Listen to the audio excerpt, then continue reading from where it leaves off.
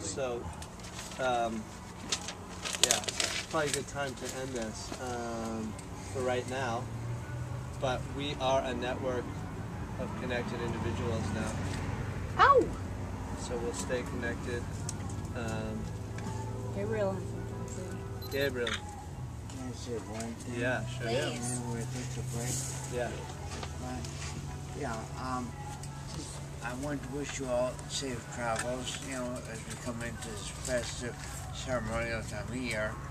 And we got winter solstice coming right up on us, and that's really the core of it. So happy winter solstice where we are, and good in the year, proper neutral.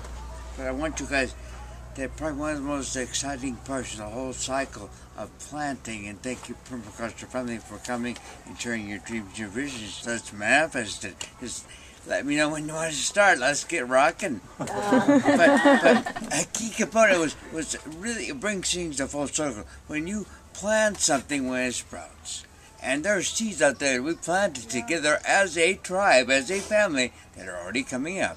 So I want everyone to, whenever you can, during the break, whenever, to check out the seeds, because that makes the vision become reality. You see it when you see that kind of stuff. Say good, right on. I just want you guys to know that we're all connected no matter where you go in this world. We're all like going to the north, south, east, west. Doesn't matter. We're all together. So it's a big family. Love y'all. And so please go and check out the sheets at some point, you know, or we get to connect. We have a little more time, but most people I think are going today. I'm just trying to check in on that angle of it. But the main thing is that we're all connected. So let's keep on planting more seeds. And the last thing I didn't mention about the seeds, I think seeds are really key, or whatever, because I've seen a lot of cultures make altars or pyramids, and they charge their seeds. It's a big deal about the seeds this time of year.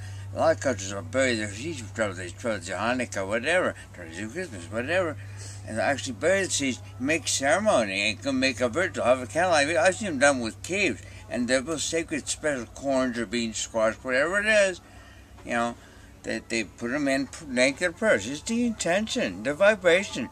You know, it doesn't matter how you do it, you know, with your dogma or whatever. It's your intention.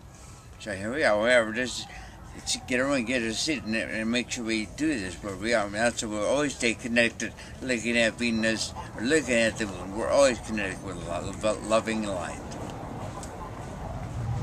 Thank you. Thank you. Let's keep it charging up.